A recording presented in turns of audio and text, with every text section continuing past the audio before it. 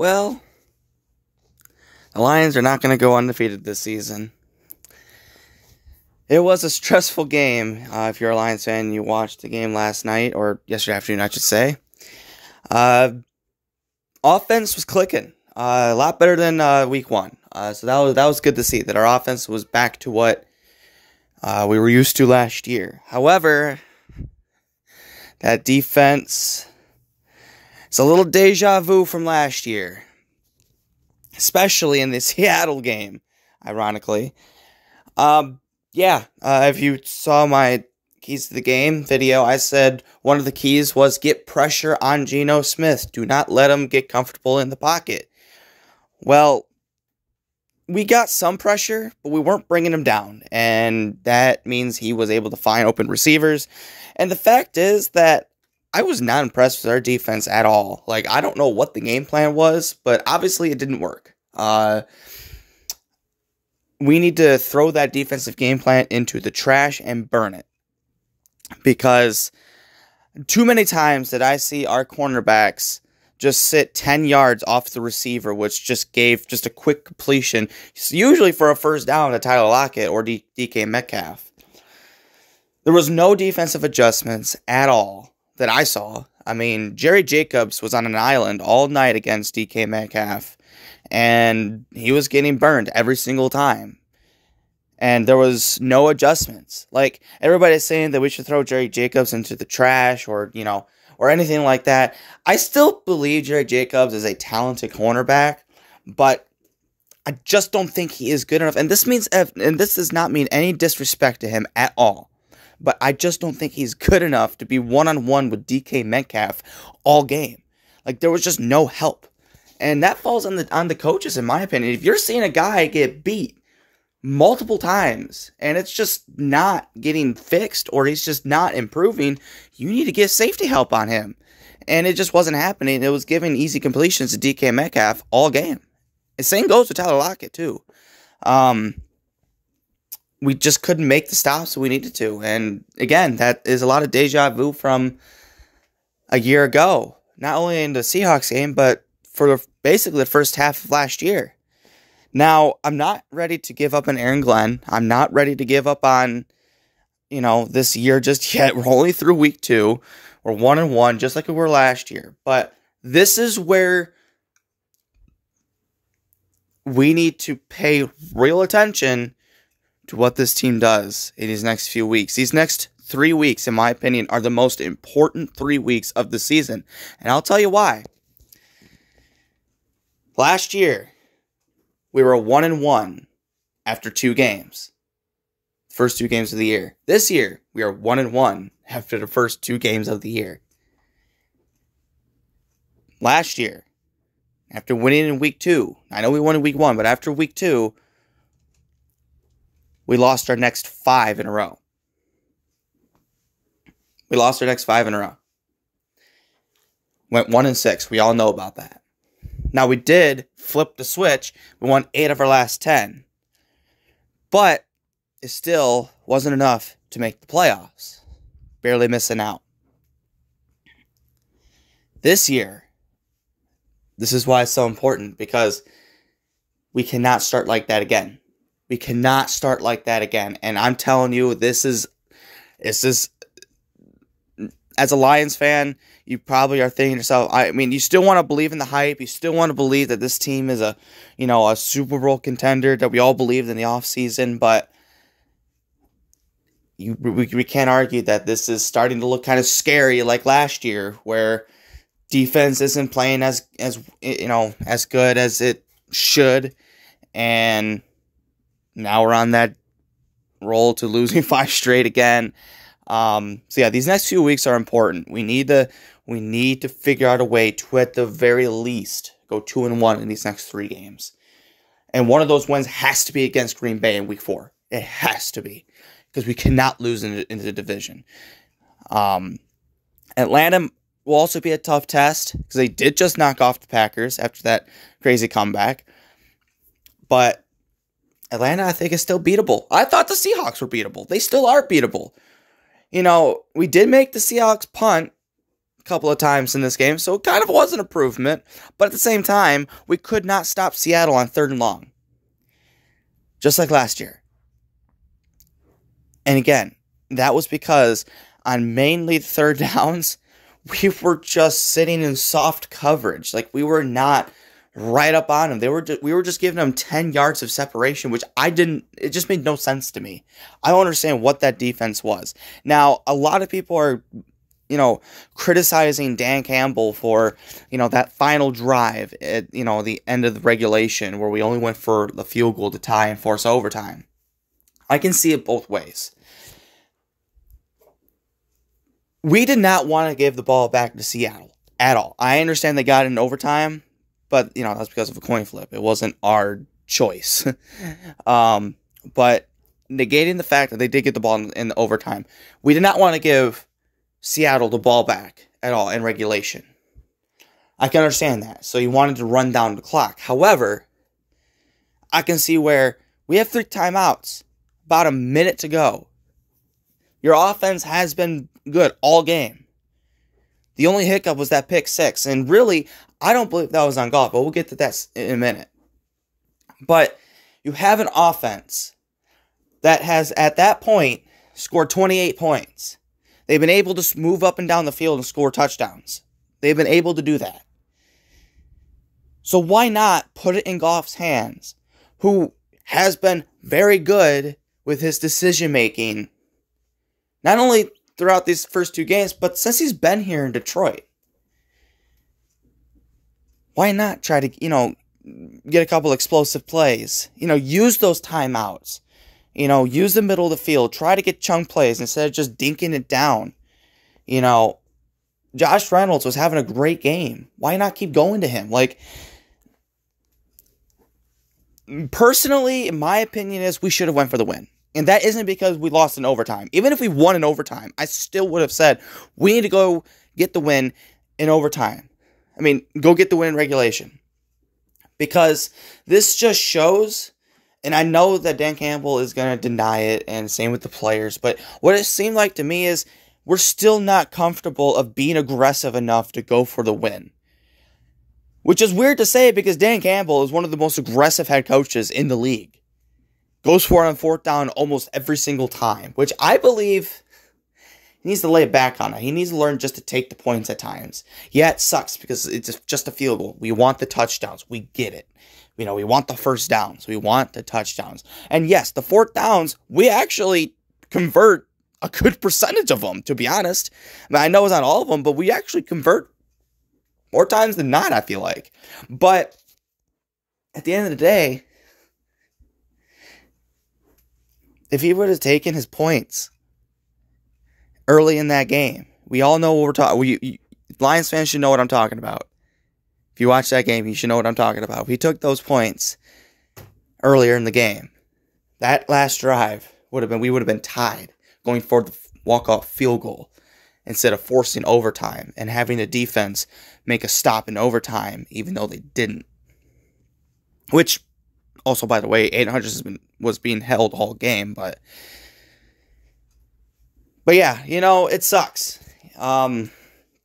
It just seems like we can't beat Seattle right now, and it kind of reminds me of our that record of not winning in Lambeau for that long period of time since Barry Sanders, but we finally got that monkey off our back a few years back. Now it seems like the new monkey is to Seattle. We just can't seem to beat Seattle. But again, I'm not ready to jump ship yet. Offense looked good. Jared Goff looked amazing. Again, yeah, he had a pick 6, just like last year. Although in this case, I'm not putting this interception on Goff. I'm not. Last year, yes, that was him. That was just him making a bad throw. Now some people could say that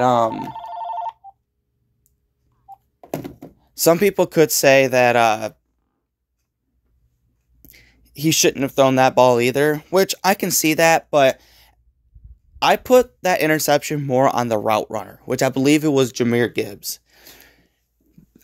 I I don't know exactly what the play was, but what I saw when I relooked at it was it looked like he was supposed to run that angle route that, if you play Madden, you love to run that route with the running back. That's what it looked like to me, and it looked like he wasn't, decisive enough on that route. It looks like he was kind of hesitant on that route. It wasn't like that, that, what's the word? He just wasn't aggressive enough for that route that I think Jared Goff was expecting. And, with him being under pressure, I think that, he just threw it expecting, Gibbs to be at this place, and he wasn't. Now, some could say, shouldn't have thrown that ball. It's not, it's not an easy completion. It's it could turn into trouble, which it did, just throw it away. But at the same time, I'm still not putting this game on Goff. He played good. He threw over 300 yards, 3 touchdowns. He was not the reason why we lost. He still was able to lead an offense that scored 31 points. It's just our defense allowed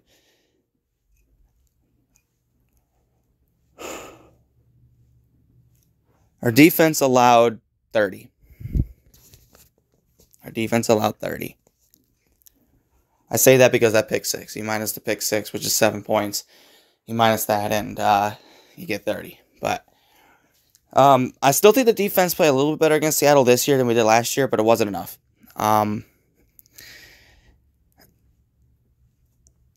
But we also got to talk about the elephant in the room, and that is these NFL refs this year, at least the first 2 games, are just terrible. First off, they're not calling false starts as much as they should. They're not calling holding calls as much as they should. I mean, and this is not just saying it's happened to the Lions. I've watched other games as well, and it seems like the same problem is happening in those games as well. But in the Lions game alone, I'm sorry. Even as a non-Lions fan, you cannot deny that last play of overtime, that Aiden Hutchinson was not held. He was held blatantly. I mean, he had basically a chokehold on him from the offensive lineman, preventing him from getting after, Geno Smith. That's a hold.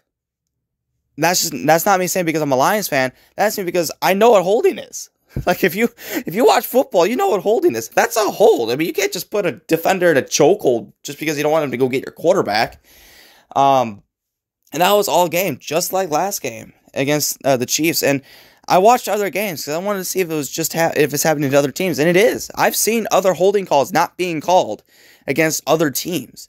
This is a league problem, and it's false starts and holding that I've mostly seen the refs miss. Now, yes, I know there's holding calls being called and false starts being called, but I just think it's not being called enough. I don't think those 2 penalties are being called enough right now. And that's why I feel like teams are getting away with it, because they're not getting called for it.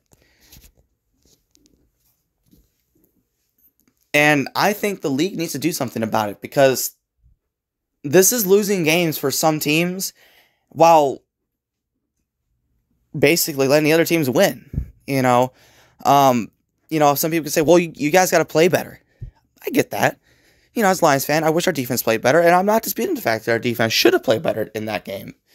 That holding call isn't the reason why we lost. I'm just saying that touchdown play shouldn't have happened. It should have been 2nd down and long and see what happens. But our defense let us down in this game. I get that. Our defense is the reason why we lost. I'm not saying we lost because of non-holding penalties. I'm just saying that these refs need to do better. It just does.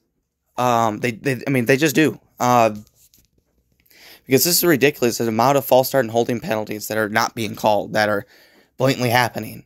Now, I didn't watch a lot of the Chiefs game. And you guys can let me know in the comment section below, but that week 1, Jawan Taylor, first off, had an illegal stance all game, never being called. He was false starting every play against us in week 1. And he was holding Aiden Hutchinson almost all game. Barely getting called at all. Only got called, at the end of the game. I don't know what he did against Jacksonville. I don't know if he did the same things, and I don't know if he was called for it. Again, I didn't watch that game. Again, like I say before, it's hard for me to watch every single game. I mean, I do my best. I mean, last Sunday I watched like 10 games. Like I watched like 4 in the 1 o'clock games, and I try to pay attention to all the 4 o'clock games, but I can't watch all of them. Like I just can't. But I don't know if Jawaan Taylor was called or not. But yeah, these refs are terrible this year, it seems like. And again, I'm not saying that the refs are the reason why we lost this game. We lost because our defense was just terrible and we weren't making adjustments. I understand that Aaron Glenn loves to play man-to-man. I do. And that's great. Man-to-man is a good defense if executed properly. But when you see your defense, especially one guy, get torched or get beat almost every single play, you have to make an adjustment. You have to say, okay, this corner, he's just not cutting it right now by himself. He needs help with safety help, or switch it out, take him out, or change the lineup, put him on someone else. He didn't do that. Again, I'm not ready to give up on Aaron Glenn just yet. I think he is a good coach. I do. But we need to start seeing results. Our defense played good against Kansas City. If we had the defense we played against Kansas City, we would have won this game. So I think we need to give. I know that, and I'm not saying the leash should be long. I think the leash should be shorter this year than it was last year. But again, we're only in week 2. Let's see what our defense is after week 4. These next 2 weeks. Let's see how we do against the Falcons and then against the Packers. If our defense through these next 2 games is anything like Seattle, I think it's time to let Aaron Glenn go.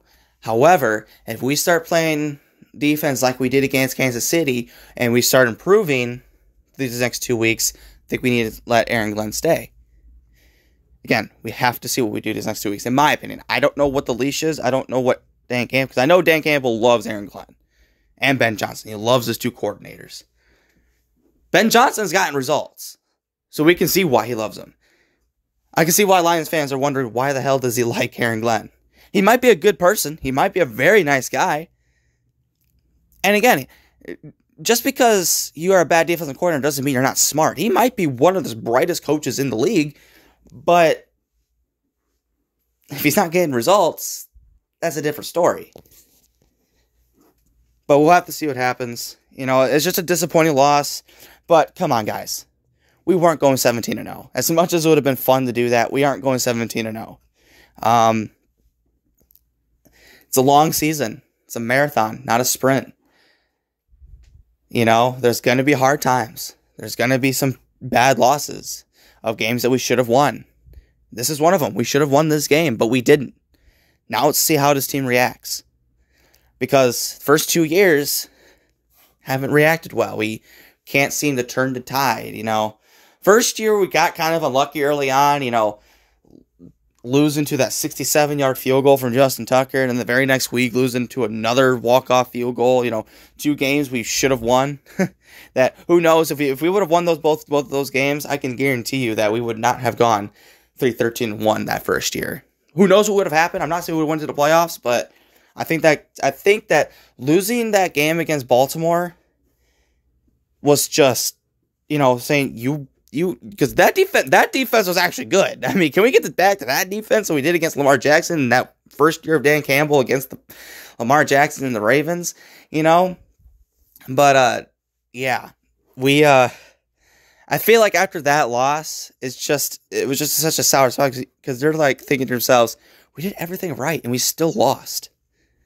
I mean, obviously offense could have done a little bit better, but I mean, they played their hearts out that game and they lost to a 67-yard field goal. Like, I feel like that loss just really hurt their pride and hurt their confidence. And then losing basically like the same way in the very next week after taking the lead late and they lost again. I just feel like that just set the tone for the season after that week 4 and week 3 losses.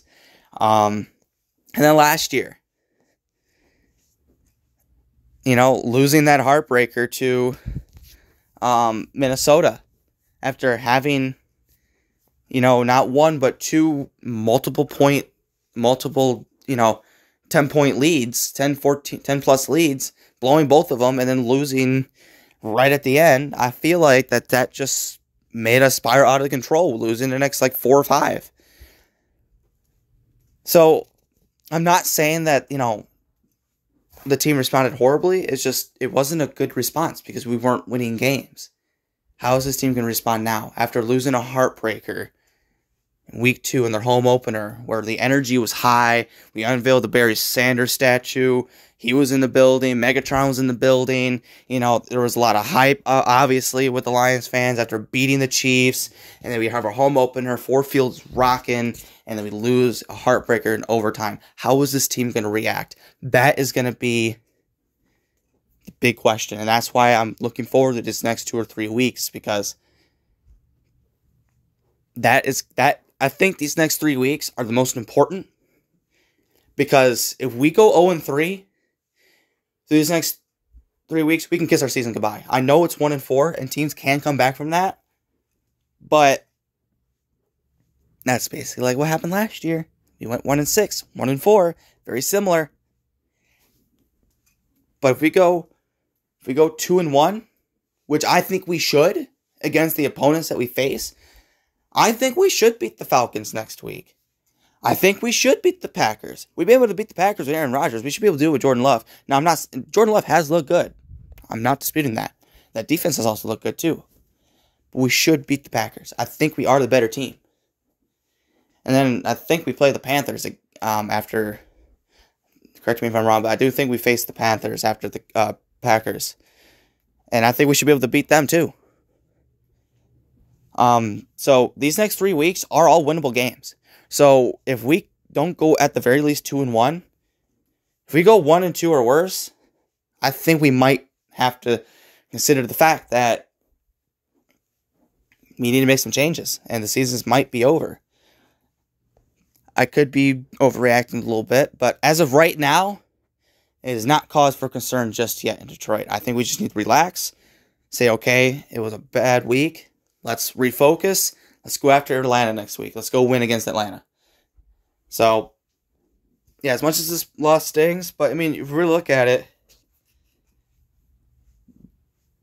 Jared Goff played amazing. But so did Geno. Got to do better. You got to do better. Hopefully Montgomery's okay. I don't know what the reports are.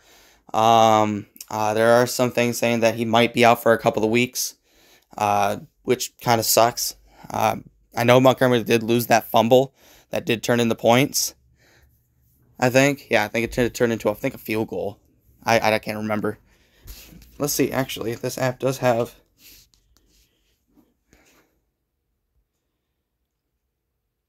Yeah, fumble by David Montgomery. Nope, that was at the end of the half. Never mind. It was this one. Yeah, Montgomery fumbles.